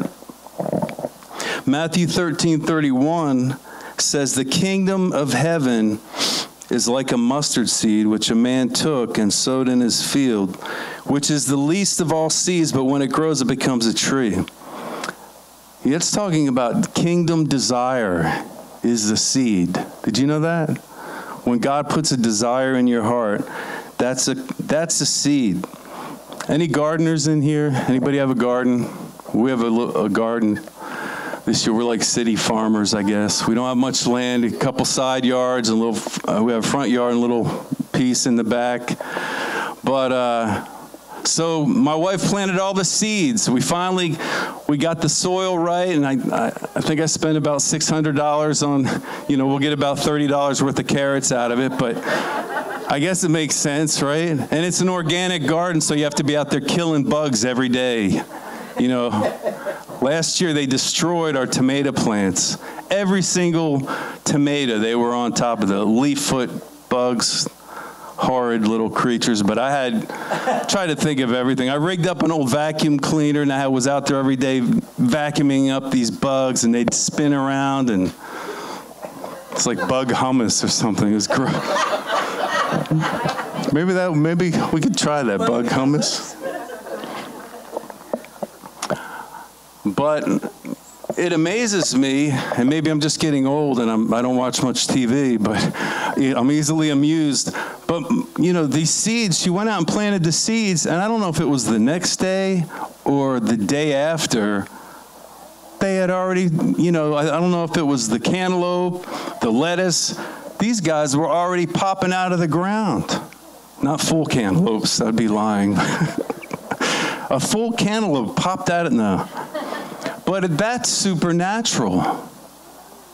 I mean, you guys are like, whatever, Paul, it's just a seed in the ground. But how does a seed, you put a seed in the ground, put a little water on it, and all of a sudden the roots go down, it germinates, right? It starts sprouting. That's supernatural. And guess what? The seeds of the kingdom, those desires that you have in your heart, those are seeds of the kingdom. And guess what? Seeds in the package, they're dormant. They're not dead. You know, you think that thing's been in there for a year.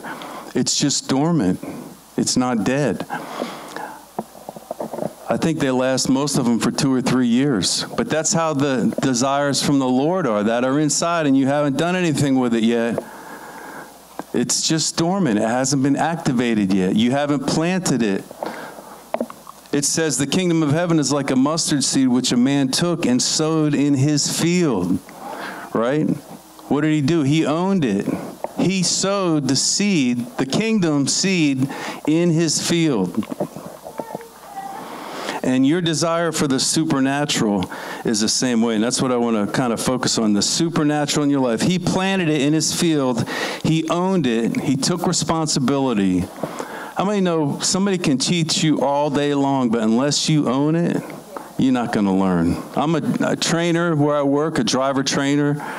We help these guys get their commercial driver's license, and, you know, you can train people all day long, but eventually you have to figure this out, right?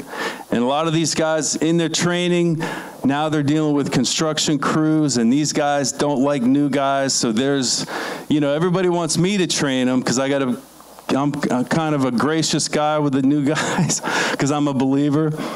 And I kind of provide a buffer between the abuse from the crews and the new guy. But at some point, you have to figure it out on your own.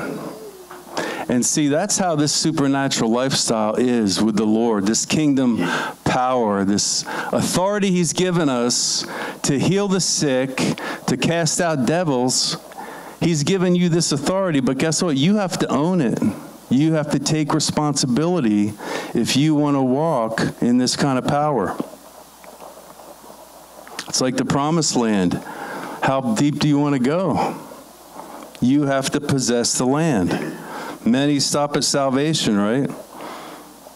I don't know where the scripture is, but I thought of it a little while ago when it says, you know, someday when our works are going to go through the fire, and whatever's not of value will be burned up. And it says some people will just have their salvation at the end of that.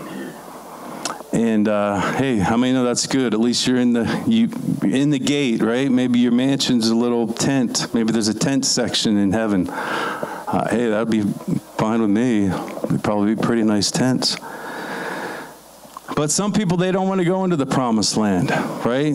Even the supernatural stuff, they're like, I'm good. I'm just saved. A lot of churches are like that. They preach salvation every week. I grew up in a church like that. I got good at fighting off conviction, right? They'd have altar calls for like 30 minutes. You know, we're going to sing it one more time if you're not right with God. But they do that every single week, and it was just... You know, the congregation was spiritual babies because they never went any deeper than salvation.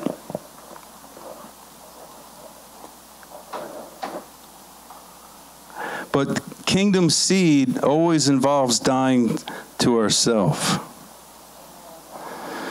That's the catch. What Jesus say? Unless a seed falls to the ground and dies, it remains alone. It's just a seed, right?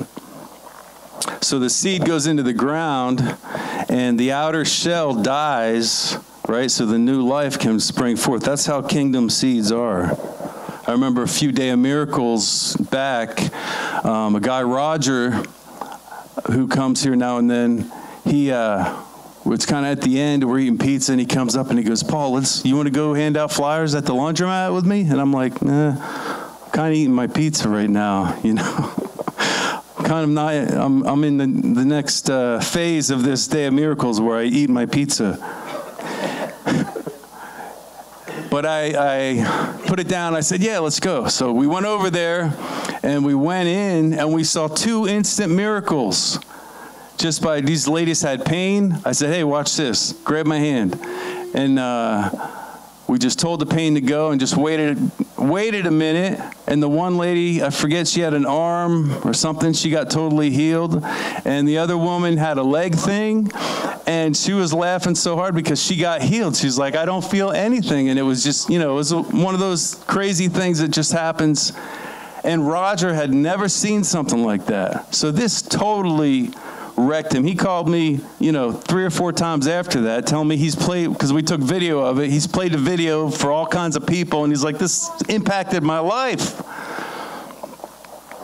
That seed, that supernatural that he had in, started getting stirred up. It started getting activated. It wasn't dormant anymore.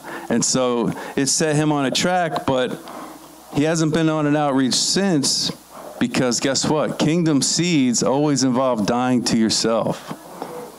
Your flesh is always going to say, I don't know.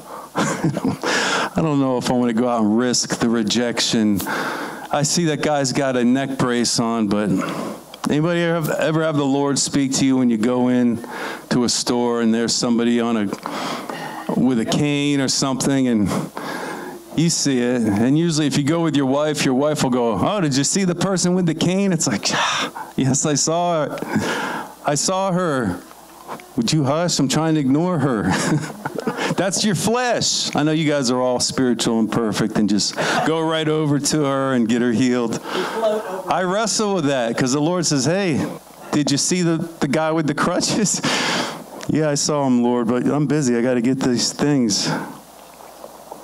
Kingdom seeds, they always involve dying to ourselves, right? Yeah. I mentioned this a couple weeks ago. We're in a narcissistic culture, aren't we? You guys know who Narcissus was? The guy from Greek mythology. I think he was a son of the river god, or I forget the god's name, small g. But he was the guy that fell in love with his own reflection in the water, so much so he actually fell into the water and drowned from self-love. Hold on a second.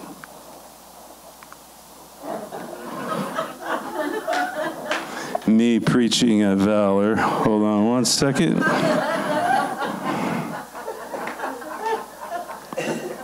Me praying in secret. Hold on. Give me 1 second. Okay. But that's true, isn't it? We live in a self-loving, you know, selfies, you know, hey, would you mind liking my page? It's like, you know, early on when that started, I'm like, well, I don't know if I like, let me check your page out. I don't know if I like it. What do you mean, like my page? Isn't that weird? Now it's just a given, like, well, you know what I mean, brother. You know, it'll help me. We're in a narcissistic culture, and we don't even realize that it's affecting us. I can't see my dad taking selfies of himself. Hey, sending it out, you know, this is me. Handsome guy, too. Yeah, he was. That old school generation, I can't see them doing that stuff. I mean, human nature's always existed. They just probably did it in different ways. But we have to be careful that this doesn't get a hold of us, right?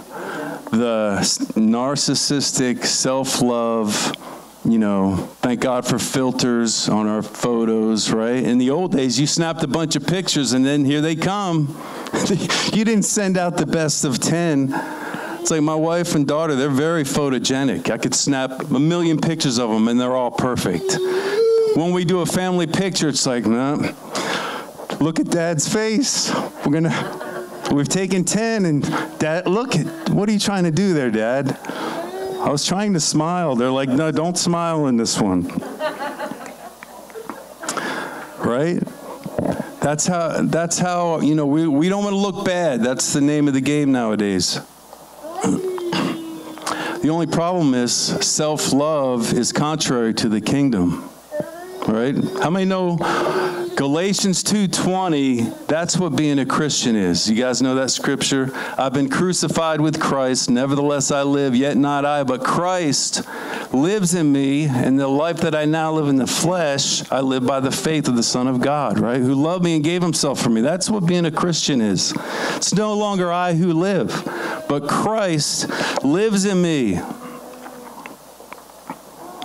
We are spiritual beings having a human experience. Yeah. It's not the other way around. We're not human beings having a spiritual experience. But that's how we live, right? We're human, right? I'm only human, right? I dabble in the spiritual. I have an encounter with the Lord here and there. No, we're spiritual beings. And this human being, this is just an experience. This isn't even really reality. I had a guy on outreach yesterday. We were talking about this. Like, think about it. You can't even stay the same age for more than a second. This isn't reality. Think of everything you had, everything you did this week. Think of that cheeseburger, Paul, you had a couple days ago. Where is it? It's gone, right? Every experience, everything you tried to hold on to in your life, where is it now? It's gone. The temporary world is not reality. The spiritual, that's why Paul said, we look at things that are unseen, because the things that are seen, that are natural, are temporary. They're fleeting. The lust of the eyes, the lust of the flesh, and the pride of life is of the world. And then what does it say? The world is passing away. Right, my wife's in real estate now. How many have ever heard the term, we're going to get our forever home? How many know there's no such thing as a forever home? Right? I remember a few years ago, praying and asking the Lord about renting. Should we rent a house? Should we rent? Should we buy? And the Lord said, you're all renting, first of all. I was like, okay, good point, Lord. Should we rent or buy? Well, you're all renting. It's like, we're even renting these bodies, right? We can't keep our heart beating, right? The guys I work with sometimes ask them, well, how you don't need God, how long can you hold your breath? Like a whole minute. The guy yesterday, I said that to him. He's like, well, I'm a scuba diver. I'm like, okay, 5 minutes. Congratulations, you can survive 5 minutes. We're more vulnerable than we think. But we have to go from a self mindset to a Christ in us mindset. Amen. And I want to just look real quick at that mindset. I know it's late. But we have to change our mindset. Get rid of that bad teaching that says, God come heal people. You need to heal people. That's what authority is. You need to get it done. And if you begin to change your mindset, you'll see more miracles in your life. You will. If you're joined to the Lord, you're one spirit with the Lord. When you minister to people, all you have to do is remember, when I lay hands on you, Jesus is laying hands on you. Amen. That's not arrogance. That's the truth. How many know the truth is the truth, even if we don't believe it? If you believe that gravity isn't true, okay, you don't believe in gravity, right? What happens if I drop this phone? Right, it's heavier than air. Density. It's density. You're right. Density or gravity, either one. Well, you guys know what I'm saying. No, would you hush? Recess was my best subject in high school, in elementary school. I didn't pay attention in science. Well, no, actually, gravity is involved when you drop that. But just because you don't believe it doesn't mean it's not true, right? So when we change our mindset, we are just lining up with the truth. All right, Luke 9:1-2. Jesus gave them power and authority over all demons to cure diseases, sent them to preach the kingdom of God and to heal the sick. The word heal means to reverse a condition, a physical condition. Yeah. So when we go out and minister, and even in here, when we pray for people, we're reversing that physical condition. Yep. We're restoring from an illness. And I just want to look at one more thing. In John 17, this is another key that if you get this, it'll unlock the power in your life. John 17, 20-23. John 17 is my favorite chapter in the Bible, mainly because Jesus prays specifically for me. I mean, you can do what you want, but I tend to personalize the scripture. And he said, I don't pray for these alone, but also for those who will believe in me through their word. And this whole chapter is basically Jesus praying. And it's amazing. If you put your name in there, he's praying for you, not just for the disciples, but for everyone that will believe through their name. He says, I do not pray for these alone, but also for those who will believe in me through their word, that all may be one as you, Father, are in me and I in you, that they also may be one in us, that the world may believe that you sent me. And the glory or the value which you gave me, I have given them, that they may be one, just as we are one. I in them and you in me, that they may be made perfect in one, and that the world may know that you have sent me and have loved them as you have loved me. The same glory or the same value that the Father has for Jesus, Jesus gave us that same glory, that same value. And this will unlock freedom in your life like nothing else. It'll unlock the power of God that you're trying to access. Knowing who you are, knowing that you're valued. Oh, one spirit with the Lord is 1 Corinthians 6:17. Yep. When we're joined to the Lord. And that word joined actually means glued to the Lord. When we're glued to the Lord.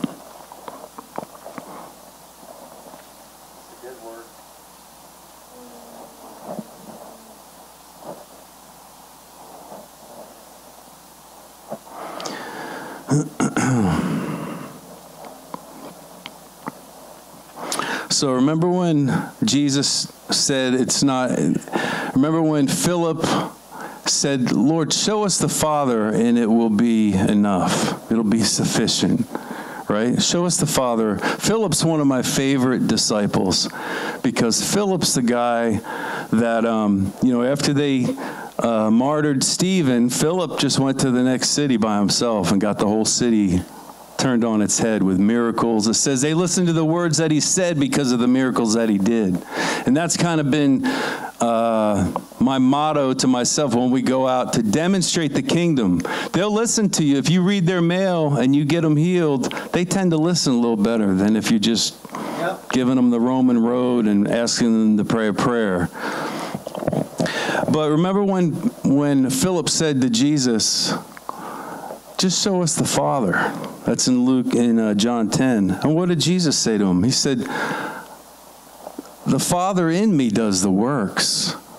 Jesus pointed inside to the Father doing the works in him, right? Just like when the religious guys said, Jesus, show us the kingdom. Where is it going to come? Where's the kingdom at? Jesus said, you're looking at this all wrong. The kingdom of heaven is within you. Right? And this is how the power of God is. We don't ask for the power to come. Don't ask for God to come. He's amazing out there and with his power. It's inside of you. Amen. And Jesus modeled this when he said, it's the Father in me that does the works. Jesus didn't even do the works. That's why we go, why didn't Jesus pray? He just went around, he laid hands on people. He went around and devils just left people. We think it was because Jesus was driving them out.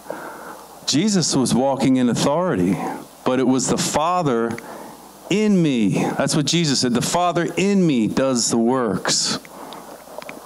Just like when we go out and lay hands on people, it's Jesus in me doing the works. I have the authority to get it done, but it's Jesus that's in me doing the works. So this will change your life. This will change your life. And Jesus says we can have that same place of relationship that he has with his Father. That's what he's saying in John 17.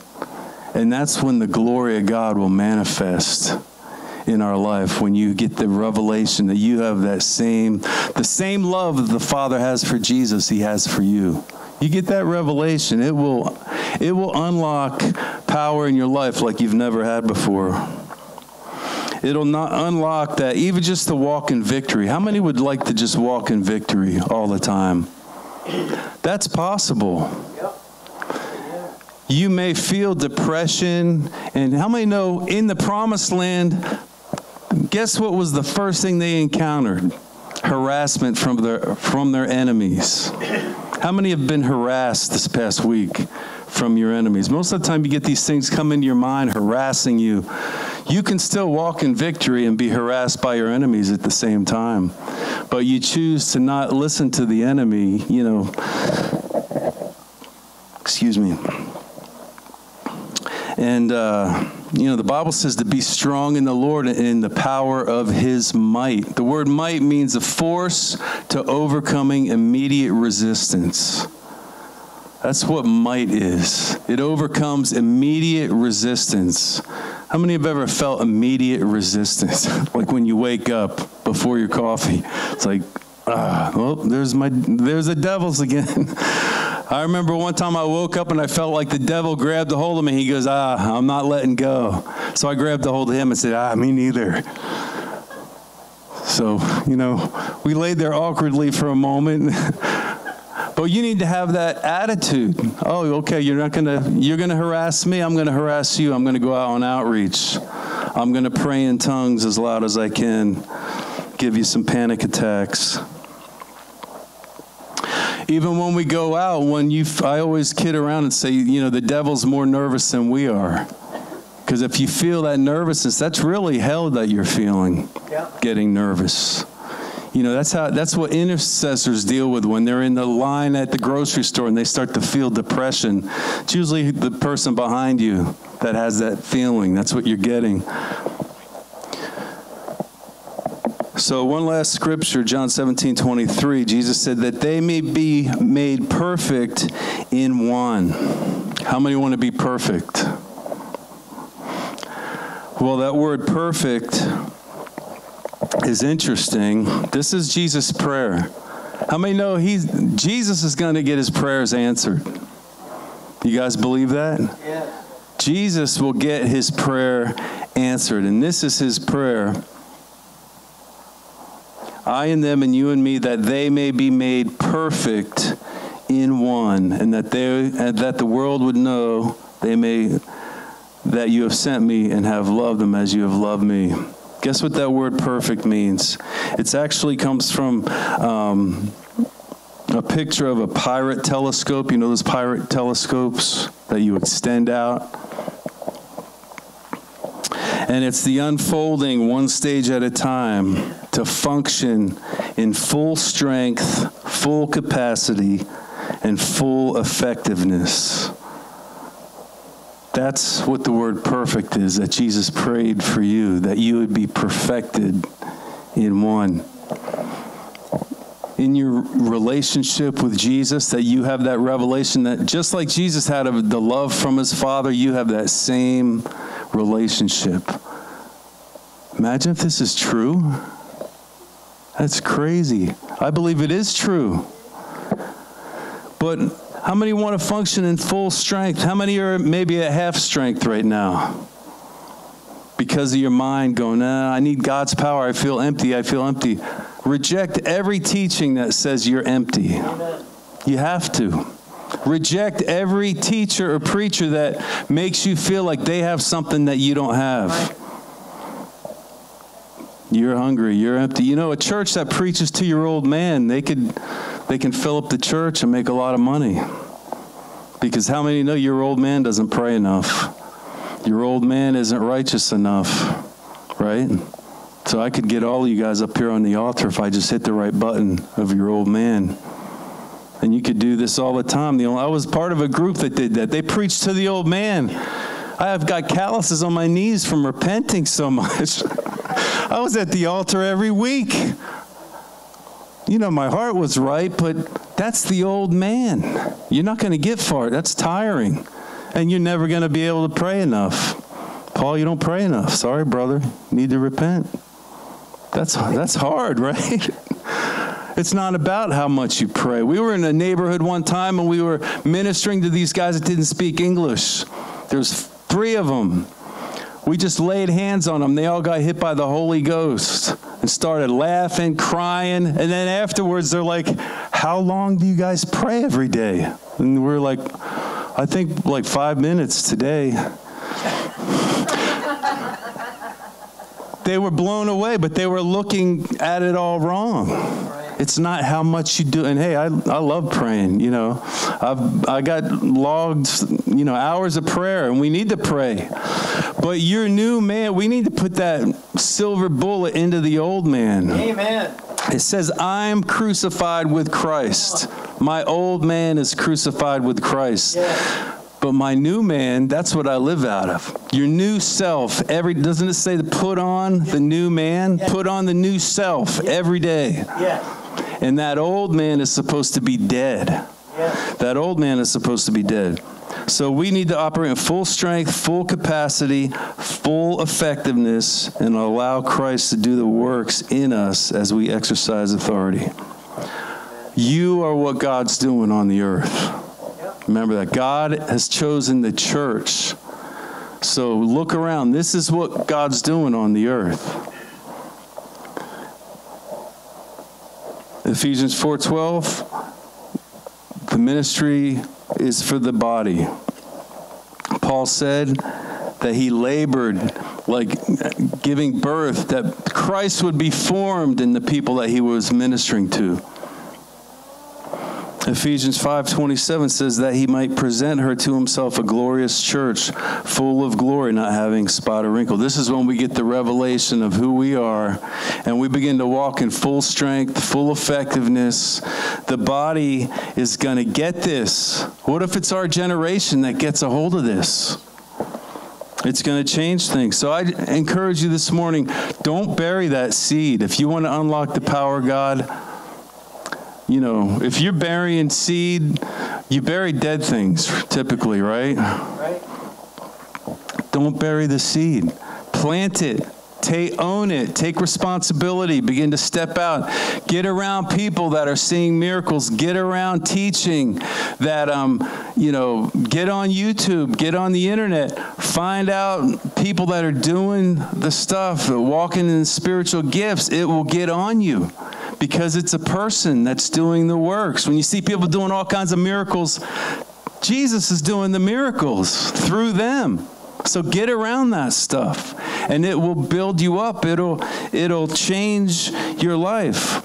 But don't bury the seed. Plant the seed. Plant the seed. Is it perfect? Yes, the seed is perfect. But guess what? I've overwatered the garden a few times in the past. I've probably killed a few tomato plants, right? We're not perfect, right? So how we cultivate the seed may not be perfect, but it says the sower went out and just sowed seed. The seed is perfect. You can sow seed, and those desires you have in your heart, those are perfect kingdom seeds. So plant those seeds. Even if it's not perfect, guess what? It's going to grow. If you just take steps, even in regards to healing people, getting words of knowledge, the prophetic, it's going to start with a thought, a desire. It's not going to ever be a loud voice. It's going to be that seed. And it's still going to grow. Have you ever seen, you know, something growing in the middle of the street? We have a couple of things from last year's garden. We kind of just ripped it all out and started over in a new spot. So I think that spot was cursed or something. But there's a couple, like a little tomato guy comes up, I'm going to live. It's like, no, you're not. We curse you. Get out of here. Give you to the neighbor cat. But the seed is supernatural. It's going to live. It's going to try to live if you plant it, right? Once that outer shell and those roots go down, the outer shell dies. Once you step out in faith, it may not be perfect, but keep stepping out in faith because it's supernatural. Amen. So why don't we just stand, and I just encourage you, plant those seeds of faith. Don't bury your desire for the supernatural. Don't bury your desire to walk like Jesus, because that's what being a Christian is. That's what you want, a life of signs and wonders, miracles. You want to be able to access heaven when the devil attacks your family. You want to be able to access the power. Change your mindset. Don't think that God, come help us. He did help us. He gave us Jesus. He said, you're the first. Jesus is the firstborn among many brethren. He's our example. Yes. He showed us how to do this, showed us how to walk it out. So, Lord, I just pray for everyone standing today, God, everyone in this place, Lord, that you would bring increase, that we would plant these kingdom seeds, God, Lord, that we would continue to grow in the supernatural, to face the supernatural onslaught of hell that's against us. I pray everyone would be full of the power of God today, in Jesus' name. Thank you, Lord. Amen.